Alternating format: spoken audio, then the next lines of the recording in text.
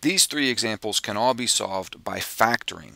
If we factor the numerator and denominator, sometimes we find that there are common factors in the numerator and denominator that can cancel. And that's what happens in these problems. Let me show you something first, though, that you cannot do. I cannot take this 3 and this 18 and say those simplify to leave a 6 on the bottom. And I can't take the 3 and the 6 and simplify that to leave a 2 on the bottom. I can't do that because these are not factors. The top up here is x squared minus 3x, two terms. And I can't cancel terms or pieces of terms. I can only cancel factors. So right here, I can't cancel this 25 and 5. I can't cross that out and make that a 5. That's not allowed right here, because this isn't just a 25 up top. It's a squared minus 25. And down here in this one, this is important. I cannot cancel these y's, and I cannot reduce this 4 over 16.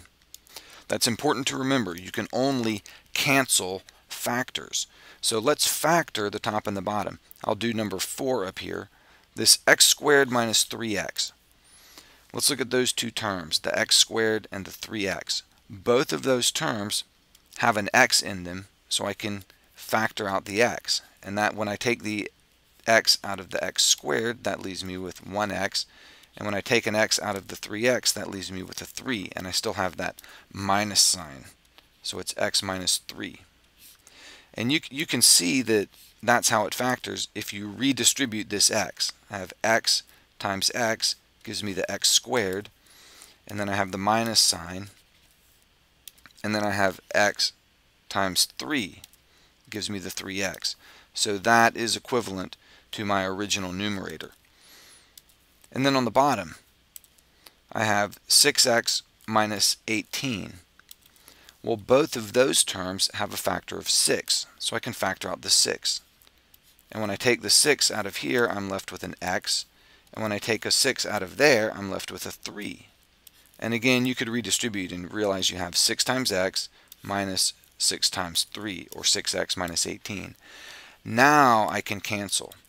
Notice I have x times this, so x and x minus 3 are factors, and 6 times x minus 3 on the bottom. 6 and x minus 3 are factors.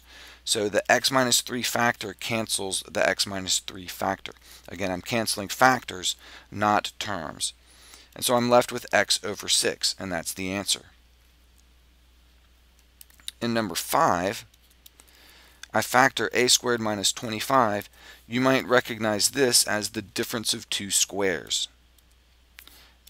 A squared is obviously a squared, and 25 is 5 squared. And here's the rule. If you have a squared minus b squared, that can always be rewritten as a plus b times a minus b. That's what we call the difference of two squares right there. One thing squared minus another thing squared. And it always factors as thing 1 plus thing 2 times thing 1 minus thing 2. So we'll apply that concept over here. A squared minus 25 factors as a plus 5 times a minus 5. And then on the bottom we still have a plus 5. So this a plus 5 factor up top cancels the a plus 5 on the bottom, and we're left with simply a minus 5 for our answer. And number 6.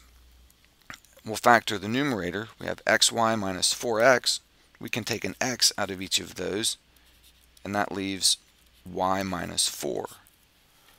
And 4y minus 16, we can take a 4 out of each of these. So I'll put a 4 out here, and that leaves me with y minus 4. And you can see the y minus 4 factor cancels on the top and bottom,